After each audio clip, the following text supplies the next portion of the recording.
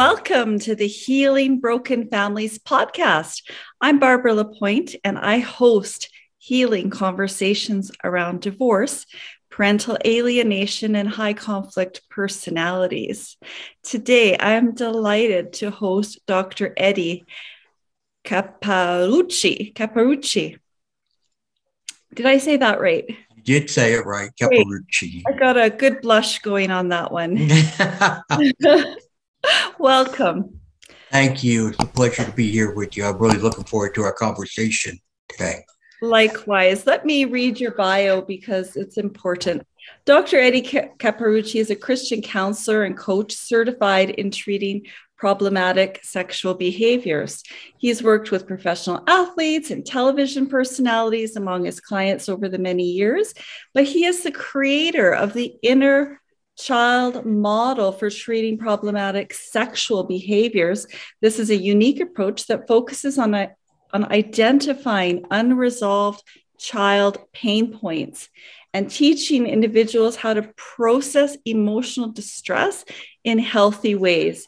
His treatment has been endorsed by many leaders in the field, and he's also the author of several books, including Going Deeper: How the Inner Child Impacts Your Sexual Addiction and Why Men Struggle to Love. I had the pleasure of pulling a statistic because it's great to have a context, like why might this conversation be important?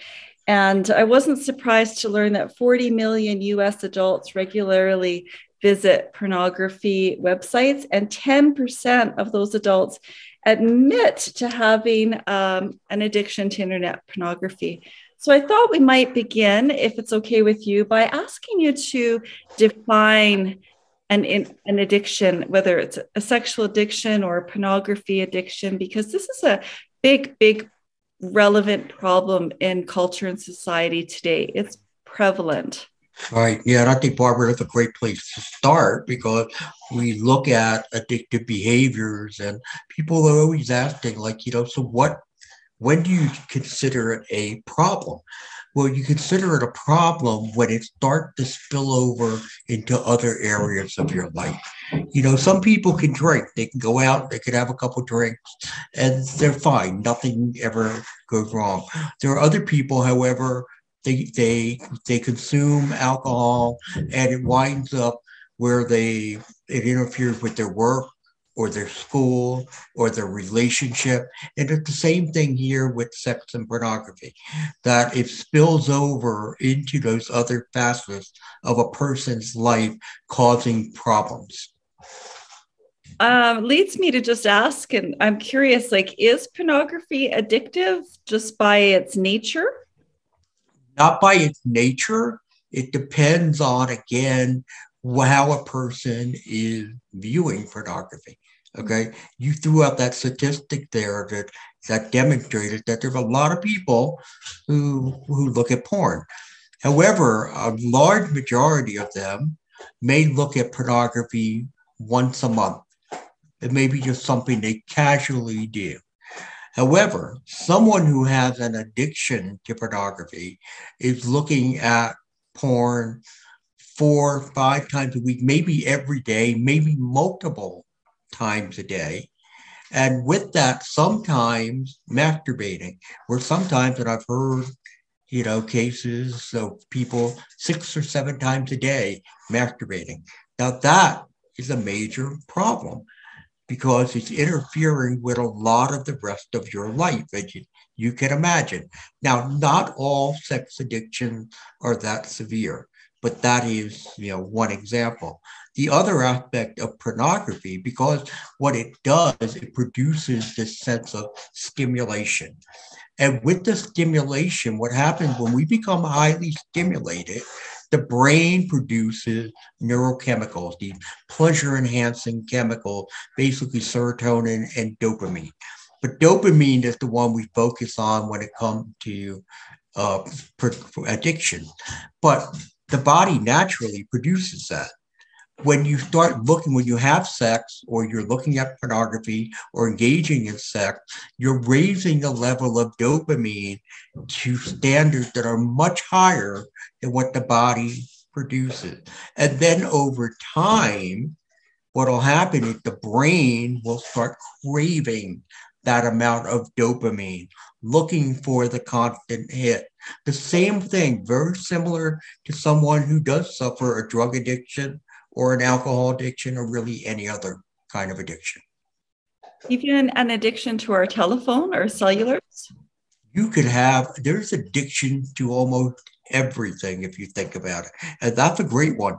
I think more and more people are becoming addicted to their phone. They have to be constantly checking it. They have to be looking to see, have I gotten any, hits on my social media or whatever it may be. We're looking at people binging on television, okay, for hours and hours at a time. There are people who, even from an exercise standpoint, who could exercise 5 to 6, maybe 8 hours a day. Again, obsessive beyond, and of course, work. There are people who are workaholics. And what that is, again, is another form of an addiction. Yes, I agree with you. You can be addicted to absolutely anything on the planet, from working out to sex to your iPhone. Absolutely. But when we look at addictions, and let's focus on sexual addiction, and kudos for us for being brave to talk about it, because sometimes these things just are not spoken about enough. 40 million US people visit pornography sites. And we also, just generally speaking, I know that young men, boys, learn about sex, unfortunately, through pornography. And that's growing among little girls now too. Girls are starting to learn about sex through pornography, which is a really bad thing. It's bad for either of them. Yeah. But especially with girls, because they're being taught something that's just totally up there. They're being taught it's okay to be objectified. That's the problem with girls. But little boys are being taught it's okay to objectify little girls. And that is a recipe for disaster. Yes, it really is. And I think that right there is why this podcast is really important, and this conversation is really important. But okay, so how does this begin? Because I know that we are going to look through this through the lens of our inner child and inherited family trauma, because we don't grow up thinking I'm going to be addicted to porn.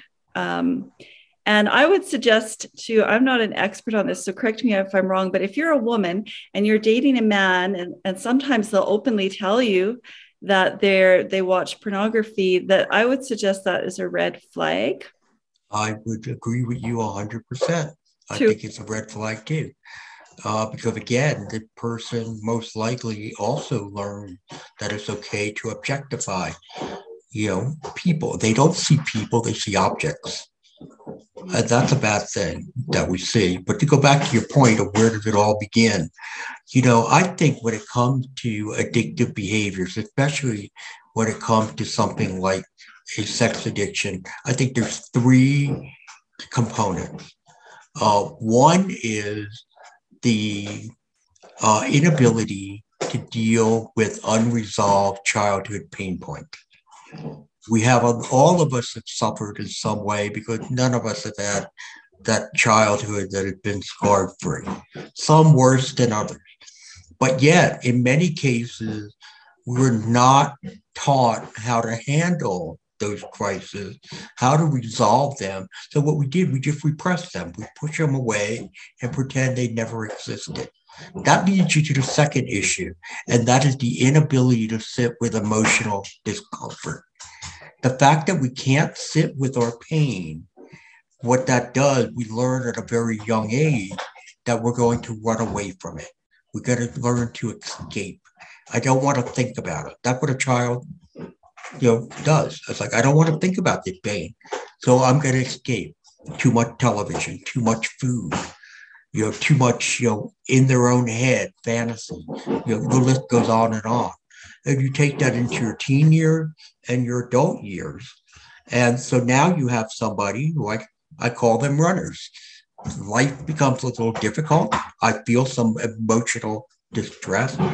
And so therefore, I immediately just run off to find a way to forget about that and to soothe myself. And then the third aspect is the fact that in many cases, we have people who are emotionally undeveloped.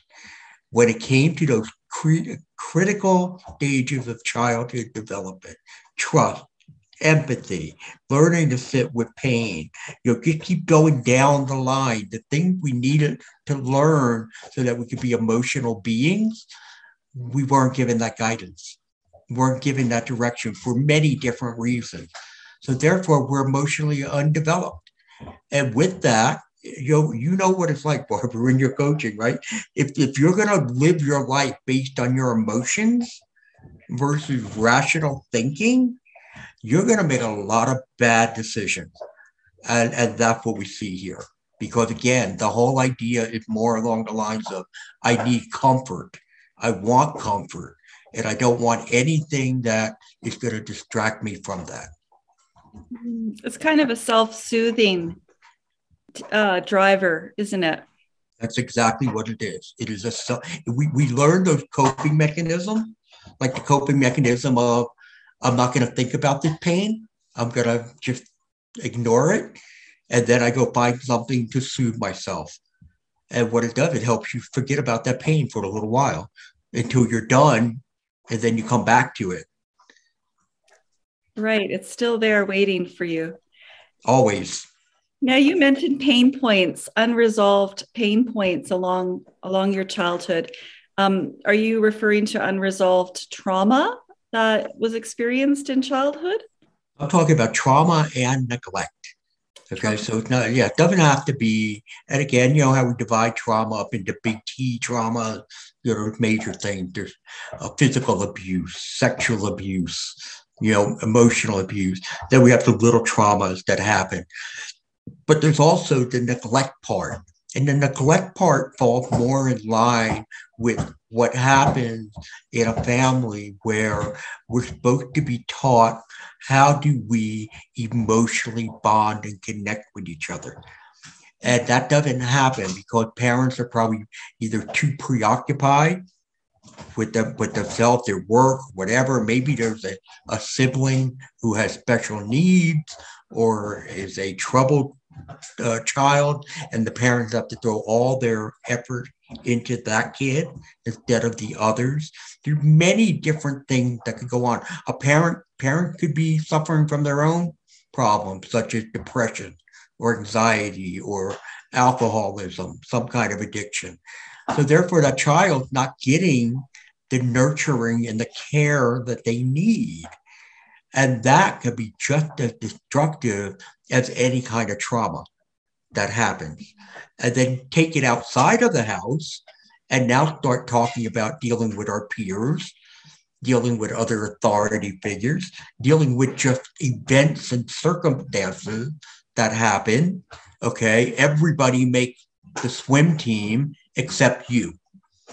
No one, you're the only one of your friends, of your 5 good friends, who doesn't make that swim team when you're 10 years old. And it's devastating. And you go home and you say something to your parents, and dad says, hey, there's always next year. Don't worry about it. There's no one. How do you deal with this emotional distress? Don't worry about it. Just, next year. Okay, fine. I'll forget about it. But you don't. It's still there. It lingers underneath the surface. Because again, the idea that goes with that is probably something along the lines of, I'm not good enough. Mm-hmm. I don't measure up. I'm not as good as they are. I'm inferior. All those things. And now you start building upon that and building upon that. You find different events that happened in your childhood that you think, ooh, that reinforces that idea that I don't measure up. It really doesn't. Mm-hmm. But then again, if a child who's more emotionally based in their thinking than cognitively based, they go right there. And so now you start building up all these negative narratives about ourselves. And we don't want to live with those negative narratives. So we find ways, coping mechanisms to deal with that. Fascinating. And so what I hear you saying is that inner child work is one way that we can go back to those frozen, unresolved big T, little t traumas. Yes. and find a pathway to healing. Correct. In my book, Going Deeper, How the Inner Child Impacts Your Sexual Addiction, and you could actually cross out sexual and you could just leave it as addiction. All right. Or you could cross it out and you could say how it impacts my destructive behaviors, because it really deals with all of that. What I did was I identified 9 different children, and that was based on my work with men who were coming into my office who were dealing with these addictive behaviors. And what it did, they all surrounded various, again, negative narratives. Like, for example, there's the need for affirmation, or the unnoticed child is one of them. The need for control, the child who grew up in a very chaotic environment and doesn't know what to do with this chaos. So therefore they start to become a perfectionist and learning how to put everything in order. There's the bored child, because boredom also brings with it a sense of emotional discomfort. These kids grow up not having a lot of activities or things to do or friends, and they don't even learn how to make friends. So now as an adult, anytime they feel this sense of boredom kicking in, immediately they're off engaging in whatever sexual behavior they may engage in. So again, there were a total of 9 of them that, are associated with unresolved childhood pain points. So when we talk about these unresolved pain points in our childhood, it makes me want to just get a little bit clearer on what the inner child is, because it's a term that most people have heard, generally inner child work, my inner child. But I was just wondering who he or she is, where she lives, when she comes out to talk with us. I'm so glad you brought that up because my version of the inner child is a little bit different than most others. Most other people talk about, connecting with your child, bonding with your child, comforting that child. All of that is good. But when I look at our unresolved childhood pain points, and again, especially things like within the trauma area, those things never fully go away. I don't care how much work you do. I don't care how much counseling you get. Those things are scars. Now, hopefully, the work that we do desensitizes them greatly so that we're not, bombarded or haunted by them every day. However, there are those things called triggers that are out there, and we will get triggered, and it will take us right back to that place.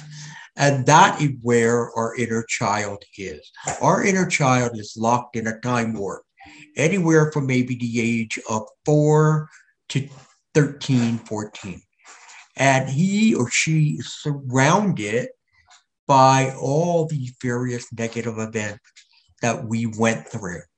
So therefore, if something happens in our life today, a negative event, that child reaches into its storage unit and pulls out something that seems very similar to what just happened. And so therefore now, subconsciously within us, while we may be troubled by that event that occurred today, our intensity of discomfort increases as the inner child is rumbling underneath the surface. So now it becomes, this might be too much for me to handle. And instead of processing through the pain, we just sit and we run away. So that's what the kid is. So with my approach, the inner child model, it's about identifying, one, what are those core emotional triggers that activate your kid? So you could be very aware of those. And then 2, when it does happen, I'm going to sit with that child and I'm going to process that pain with them.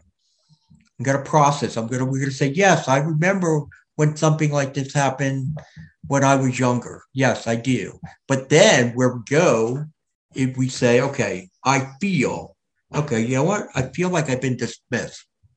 Something happened and I feel dismissed. The kid grabs something and it shows I feel dismissed. But I have to now move to what is real, because what I feel versus what is real can be two very, very different things, especially if it's your inner child emotion. So therefore, I tell the kid, look, I'm going to go and I'm going to use my white mind to think about this and process it.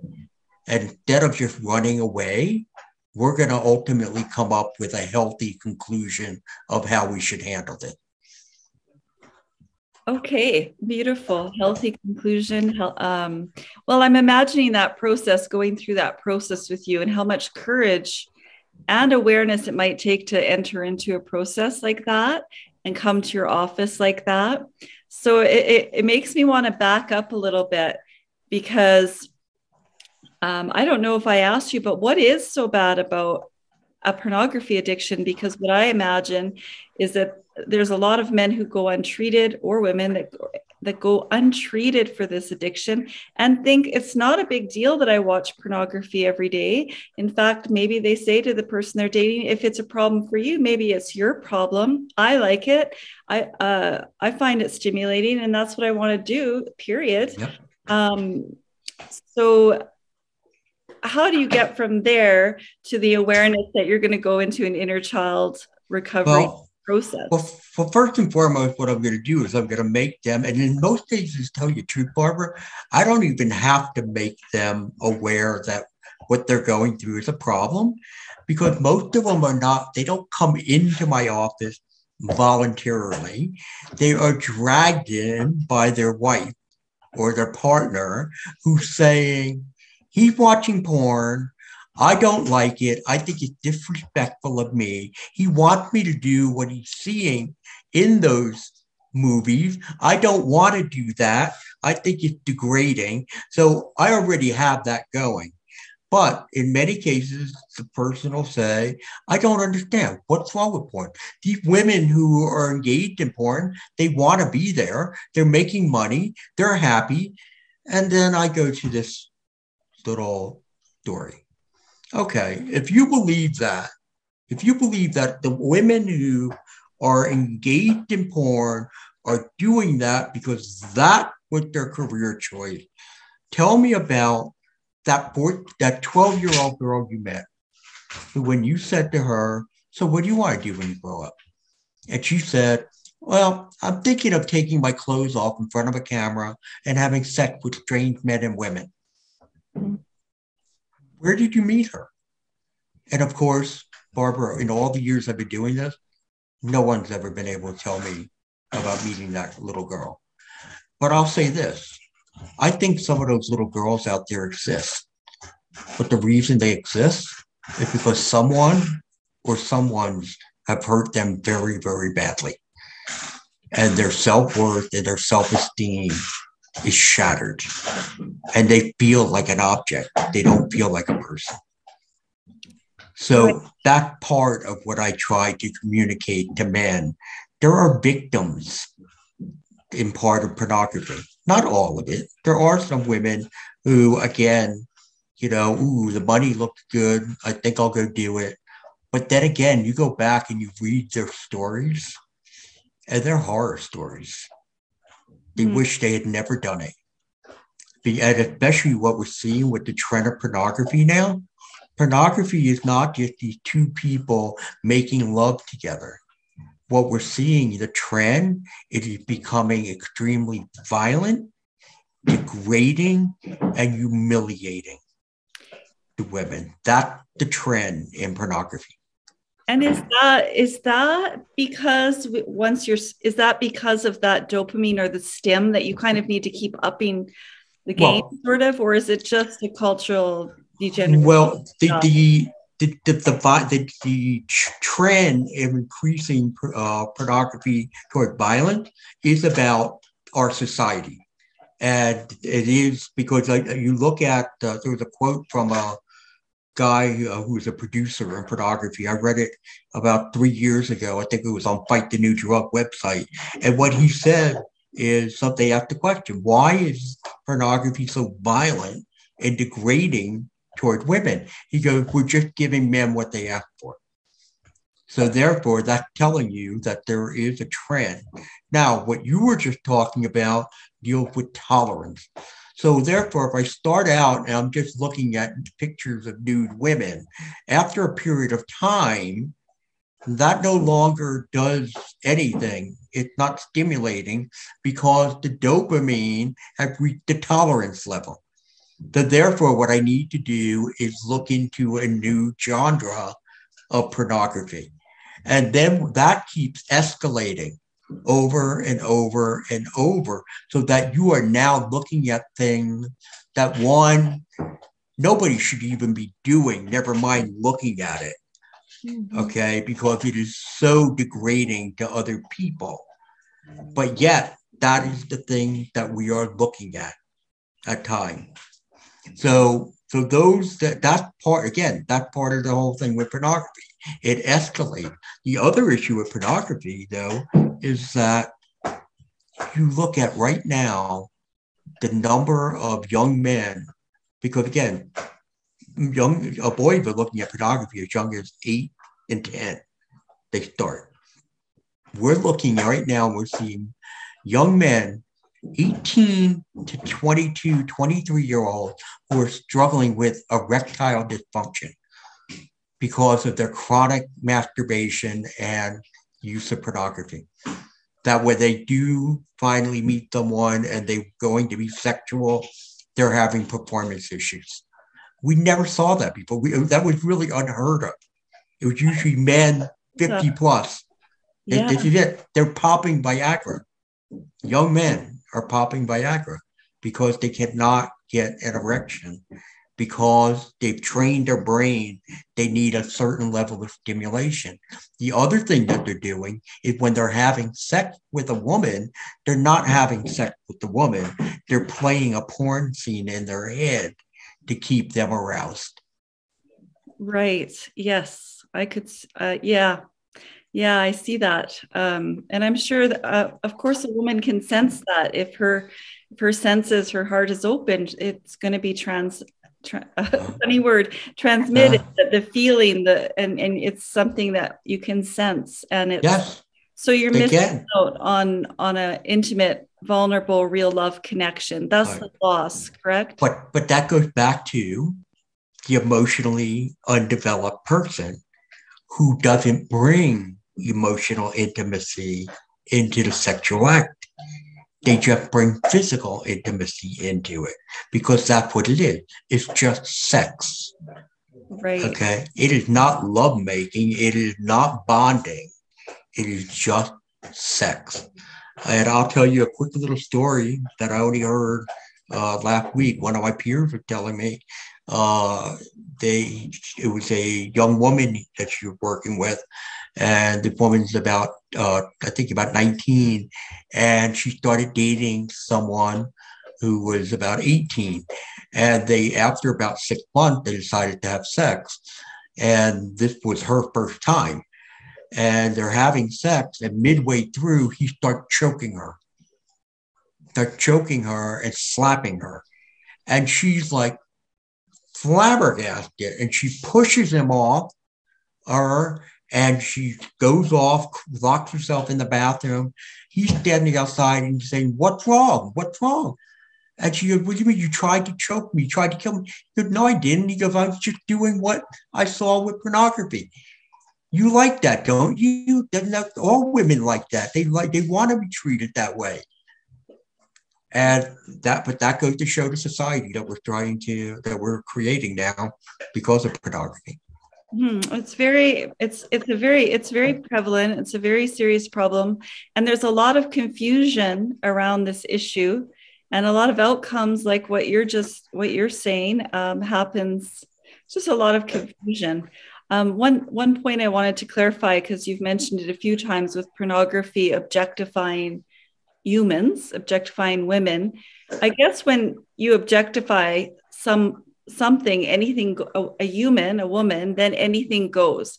Like that, I remember learning about that when in university with the concept of rape. If you objectify someone, they lose their humanity, and you can do anything to them.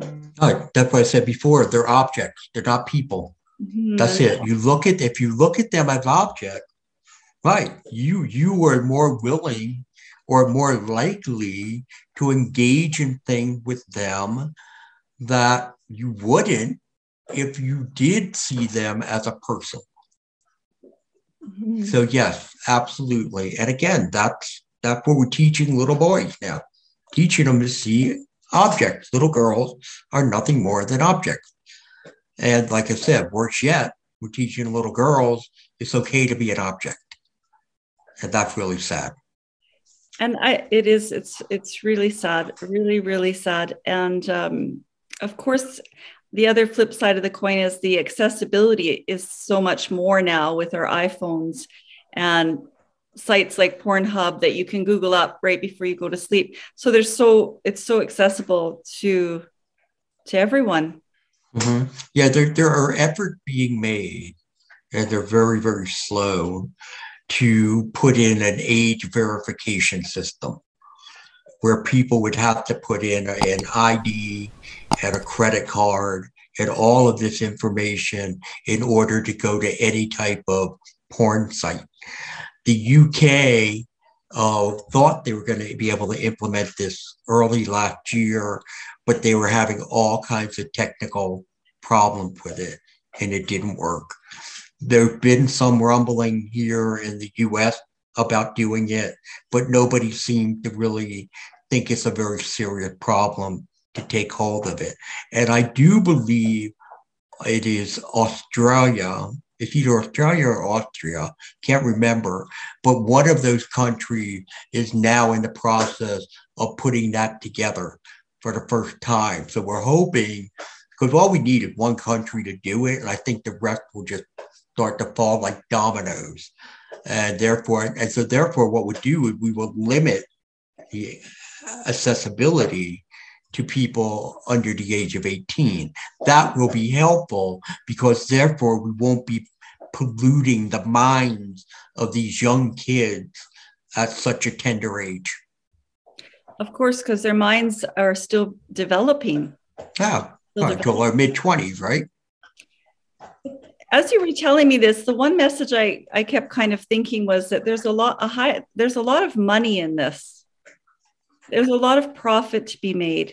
It's a big money-making business. And I just wanted to It's a multi-billion, that's a B, billion-dollar industry.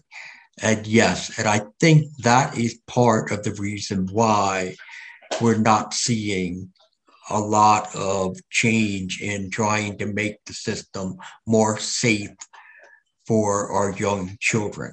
Because I think a lot of people their pockets are being lined by these corporations that hide under these fancy names. Like you mentioned Pornhub, which is one of the largest. But if you go, there's no Pornhub corporation. They're under other corporation names that people wouldn't even know that is Pornhub. So yes, there's the money trails are pretty staggering. Yes, they are. So, where would be the very best place to move this conversation forward from your perspective? Well, I think the idea that talking about what can people do when they realize, okay, I'm struggling with this sexual addiction, this pornography addiction. And I think first and foremost is you need to go and find someone who understands it. To work with a person who doesn't really have the background of what this is about, it could be very limiting in them getting the proper treatment they need. So it's finding that skilled coach or counselor who've been through all of this. But then also there's the need for community. There's a big need for community. You can't fight any addiction by yourself. The lone wolf will fail. That's why, AA is so popular, okay?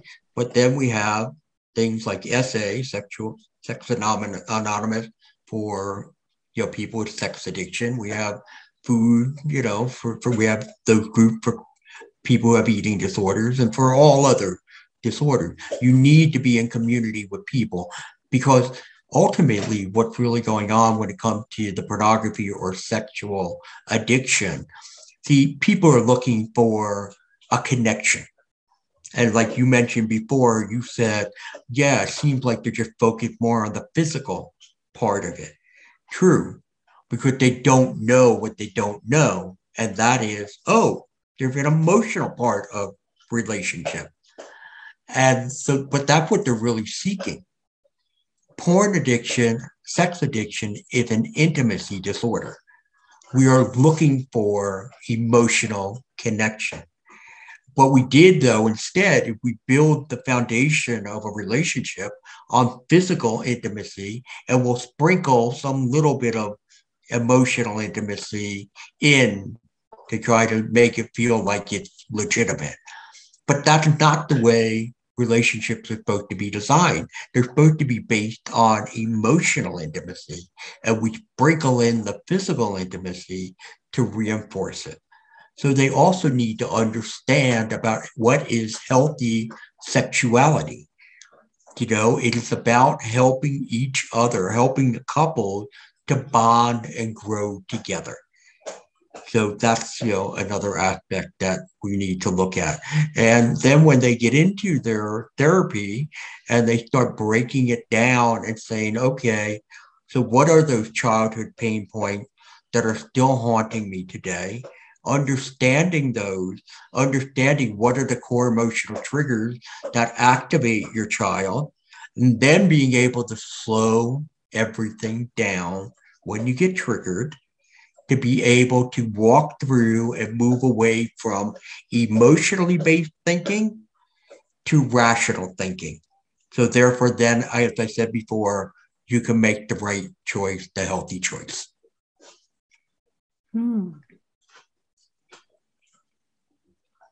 Wow, that's fair. I mean, it's just kind of blowing my mind here. I mean, a lot of us are really emotionally driven and very emotional beings, but we need to be balanced to get to a rational place where we can think through this and slow down so that our triggers are not destroying our lives or affecting our choice-making process. Is that right? But again, if you're raised in an environment where nobody's walking you through those steps of emotional development, okay, then I'm going to come out at the back end being that emotionally, voided person. Mm-hmm. I'm not going to be that, but I still want connection, Barbara. So how do I get the connection? I get it physically. That's the only thing I know what to do at that point. A positive intention, perhaps.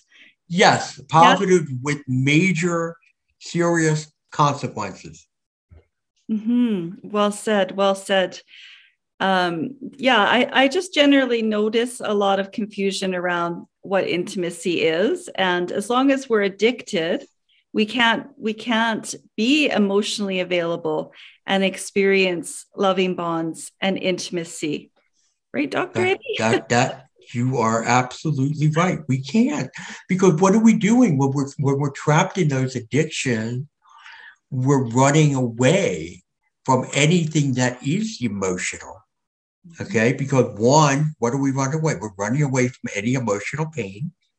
Yet it's emotional pain that helps us to grow.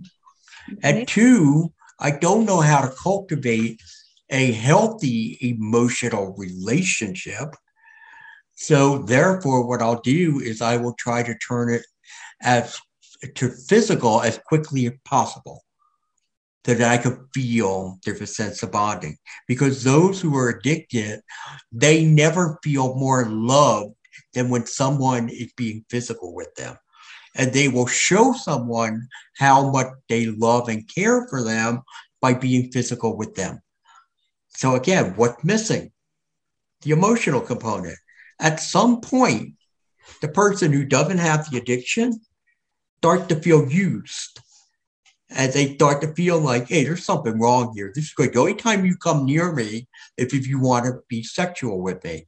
And if I try to come to you because I want comforting, I just want to put my head on your shoulders and just relax, you start turning it into sex. So I can't even come to you to try to get emotional comfort because I have to worry that you're, again, going to want to engage in a sexual activity. Yes, that does make a person feel used and unsafe. Right. And once people feel unsafe, there is no relationship. It's not there. Right? Exactly. We need that relationship container to be a safe place. Correct. Right. So there, you could see from what we've been talking about, there are a lot of moving parts that play into any addiction, and the void or the emotional vacuum that is not connected to all of it. So therefore, there's a lot of different pieces that have to be worked upon when you are trying to get a person to become complete, because they're not complete without that emotional core. Yeah, there's some holes in the core. There's some holes in the core of that person. And tell you the truth, I bet some people don't even have the core. Okay. I mean, it's not frightening. And that's very true. That is that. Wow. I mean, I think we've hit on some really powerful points. Yeah. Some of us don't even have the core, and some of us have holes in our core that like our core is like Swiss cheese. But through this inner child recovery process, we can begin to heal. Healing is possible. Absolutely. There's no doubt about it. It is possible. If I learn again, what are those unresolved childhood pain points? What activates them? How to sit with those, okay? How to sit with that pain and then move it from the emotional pain to rational thinking. See, what have we done in all of this? We've slowed everything down. People who have addictions are compulsive. They don't slow anything down. People who have addictions are not mindful. They slow nothing down. We have to be able to slow everything down. So that's the speed bump. That's the speed bump. Because remember, I said before, the kid gets triggered.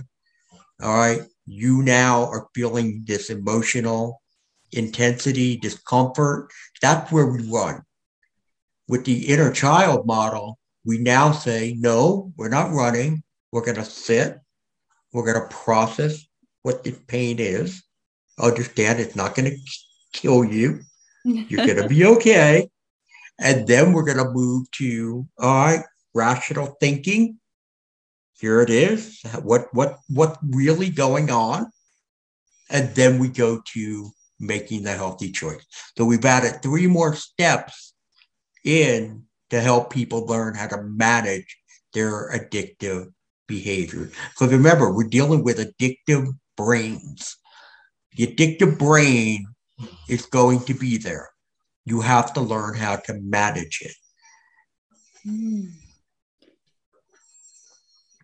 Wow. Manage it with strategies. Wow. That's right. That's what we're using. Just like that we use coping strategies to help us not deal with any of this. Now what I've done is I just turned it around and said, no, we're going to use coping strategies that are going to help us manage it. So that's exactly right. I actually have to reference my sheet here and see,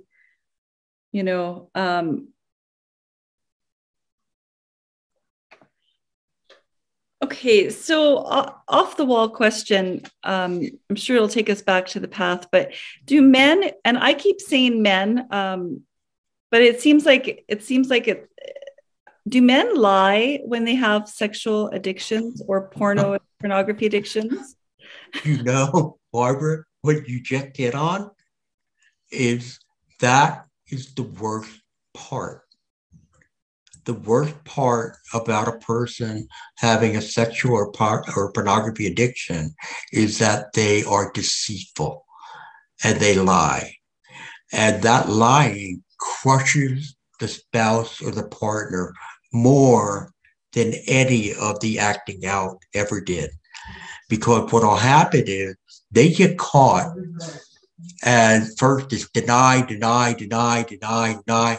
They're shown evidence, and it's like, well, okay, but it was just that. Are you sure? Yeah, that's it. There was nothing more.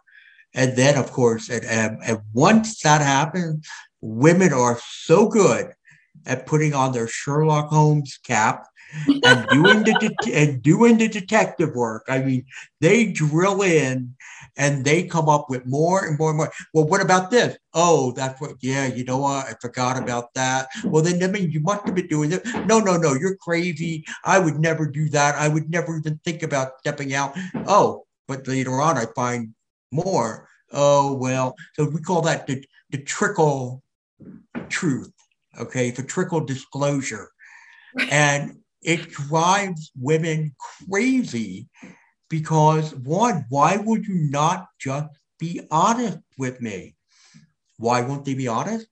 Because, again, emotionally undeveloped men, I'm going to be in trouble. I don't want to be in trouble. So I'm going to limit as much as I can how much I disclose. And eventually it comes out.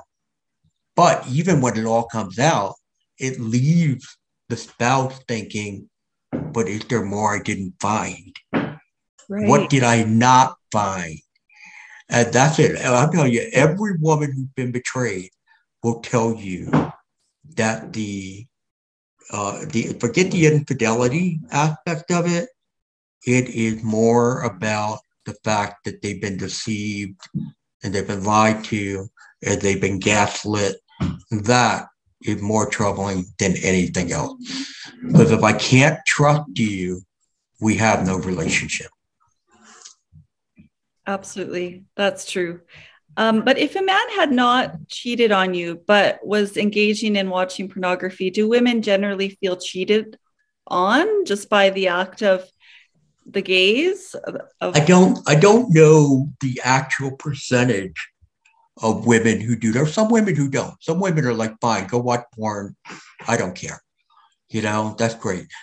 Most of those women, they struggle too with being emotionally undeveloped. Okay. They also don't quite understand all the intimacy aspect. Not all, some, but there is a large segment of women who look at pornography and say that is infidelity because your eyes should be on me. They shouldn't be on anyone else. And, and your need for sexual desire should be me and not anyone else. And remember, what we're doing, if we're teaching with pornography, it's okay to objectify. So now they're out with their wives or their partners and their eyes are scanning all over the place. And women, again, to your point, you pick it up. And it's like, and so what it does, it makes women feel, what's wrong with me? Why am I not good enough for you? Oh, or you want something else. You want something different than what I can give you. And so what it does is start to work and in eroding their own self-worth. Yeah, there's a lot of parts to this moving train, exactly. But there is something very soul crushing about pornography and how it comes alive in between a couple. Yeah. Yeah, there's not a lot of gifts back. No, there's really not. I mean, again, because it serves as a barrier between the two. Because what it does is going to wind up limiting the emotional connection that, if any, that they could have. Because I mean, like we said before, how engaging is it for a couple to, be involved in sex and his mind is playing the scene from a pornography movie. Mm-hmm. That woman, then she's like, what am I? I'm just a vessel. I'm just a vessel now. We're not bonding. You're using me. Exactly. That's so true. And that opportunity, because when you do have sex with someone, you do bond with them. Right. There's a bond there. And hopefully it's a love bond. Yes, exactly. But I mean that is sex is for what? The development and creation of children and for a couple to bond together. Take your emotional intimacy and strengthen it through physical intimacy. That's what it's supposed to be. Well, but if you make it a physical act and that's all it is. Yeah, it's so it seems so basic what you just said, like everyone should know this, but we actually don't. And there's such a mass confusion around all of this in our culture, in our society. That's why I thank people like you for giving me an opportunity to come out and talk about it, that maybe we can educate some people and continue to grow the message of, what you're doing. While you may think there's no ramifications to it, there are lots of ramifications. There's lots of consequences. Yeah, exactly. And I would imagine I've certainly blushed a few times, but is there a lot of, maybe this is different, but is there a lot of shame around this topic that we Oh, speak freely about it? yeah, there is a lot of shame with it. People who are watching pornography, although I think it may be changing among the younger people, those people who are, in the age of between 15 and maybe in their mid 20s. I think they're more open to talk about porn, many times in a joking way. They do it joke, but underneath is there. But for the majority, people who are watching pornography, they're not doing it in public. And they're certainly not going out and telling people about it. Okay. They're keeping it to themselves. And that's the other aspect. It's isolating. It's an isolating thing. It's not like it keeps you from getting out and doing other things because no, I think I'd rather just stay home and watch porn right now. So that becomes another consequence with it. But yes, shame is a major issue that we have to deal with, especially after someone's been caught and we've taken that behavior out of the dark and we put it into the light. So now they're sitting with it, and I have to try to, because shame, I think, is like the biggest deterrent between helping a man get healthy. Because he'll keep collapsing, and if he keeps collapsing because of the shame, emotionally and mentally, he'll want to run off. Remember, he doesn't want to sit with the pain. I don't want to sit with the shame. So now he runs off. So that's why I got to work to say, no, we're moving away from that shame. And therefore, you're going to sit with this. Say, yeah, you're right. This was not the right thing to do. Shouldn't have done it, but I don't have to do it for the rest of my life. I can feel guilty, but I don't have to feel shameful. And that's why I want to show them why. That's for me the big question. Why does sex have a stronghold on your life? It's not that you're a pervert. It's the fact that you have unresolved childhood pain points that you're not aware of, but that they cause you wind up getting affected by them because you get triggered and you won't sit with that emotional pain. So I have to teach them how to sit with the pain so that they can now manage the addiction. What an incredible legacy work. This is very important work. Yeah, sitting with your pain. That is something that's really come through loud and clear in this conversation.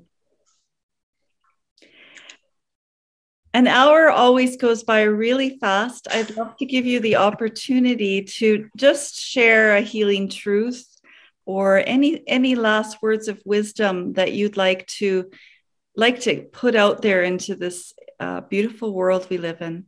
Yeah, I think it's to be true to yourself. We're not true to ourselves. We're true to whatever we think everyone around us wants us to project. And with that, again, comes a lot of emotional and mental distress because we're not who we really should be. And we need to start to remove the facade, and we need to be able to understand, you know what, this is who I am. Accept me, don't accept me. And then be able to move on. Because what we're going to do, we're going to find a lot more peace with that than if we continue to hide ourselves behind masks. And we find peace and beautiful, behind the masks and the facades. And we find a lot more personal agency and our own personal power. Indeed. Yeah. Indeed. Yes. Wow. I'm blown away. I'd love to talk more and have you on again, because this is such an important topic. I'd love to come back. Beautiful. I'm excited because you're going to give away one of your books. Yes. To our audience. Would you like? Yes. Yeah. The title of it again is Going Deeper: How the Inner Child Impacts Your Sexual Addiction. In fact, they could have one or the other. They could have that one, or they could have, if they want, the new book, which is Why Men Struggle to Love. So either or. And it's amazing. That's an amazing offering. Thank you. And we're going to do a social media draw for that. And if anyone out there would like to connect with you and reach out to you, how might they do that? Yeah, they can go to the website, the Inner Child website, which is www.innerchild-sexaddiction.com. Again, innerchild-sexaddiction.com. Or they can reach out to me at edcappa, EDCAPPA @gmail.com. I'm not taking new clients. I've been overbooked for a long time. However, I've trained a network of clinicians on the inner child model. So if people were to reach out to me, I'll be able to send them a referral so that they can get the help they need. Right. And I remember you said getting that specialized help is important. So that's right. It is. Yes. And just want to underscore that you also have two incredible blog sites, menagainstporn.com and sexuallypuremen.com. Right. That's correct. Two other I think the other one, I think it's menagainstporn.org. I'm not sure, but it might be org if they check that one. Okay, beautiful. And they'll also be on your website. So to everyone joining us today, thank you for being courageous. Thank you for believing in healing. I ask you to subscribe to my YouTube channel. And if you want to collaborate or connect with me, you can always find me at barbaralapointe.com. That's all we have time for today on the Healing Broken Families podcast. I invite you to be well and be blessed. Until next time.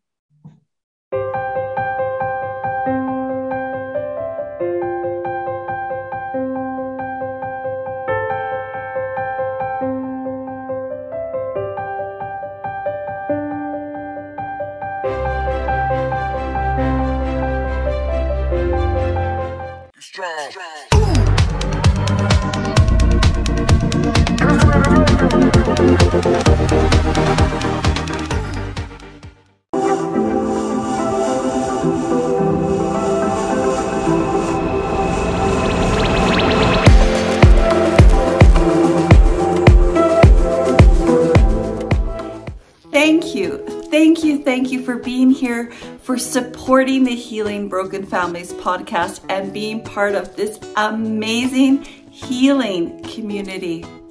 I'm Barbara Lapointe, a solution-focused life coach, divorce coach, and conflict resolution specialist. But I am so passionate about your awakening. I am passionate and so excited to welcome you to your own divorce awakening, to your own spiritual and soul awakening, because all is well. You know what? We are empowered to heal. We are empowered to heal. And your divorce, difficult, high conflict relationship, parental alienation, all of these things you will come to see them as a gift. You will come to see everything as a beautiful gift. So embrace the conflict, embrace the struggle, embrace the wound. I invite you now to please go to my website, barbarapointe.com. There are many free resources there for you, but a great place to start is download my ebook, Erased by a Narcissist, and then book yourself a free complimentary consult or connection discovery call. I will serve and coach you powerfully for an hour. Also, I invite you now to subscribe to my YouTube channel, make comments on these videos. I ask all of my expert guests to make themselves available to you and also comment your questions, your pain, your problems, and your thoughts, your opinions, your concerns. I truly, truly believe that we heal in community, and I welcome you to my community. So I'm sending you a lot of love and blessings. I've come to know that when you go through divorce, you truly need to be resourceful, strong, and supported. So it's an honor to walk this journey with you. Welcome to your awakening, and welcome to your deepest, deepest healing.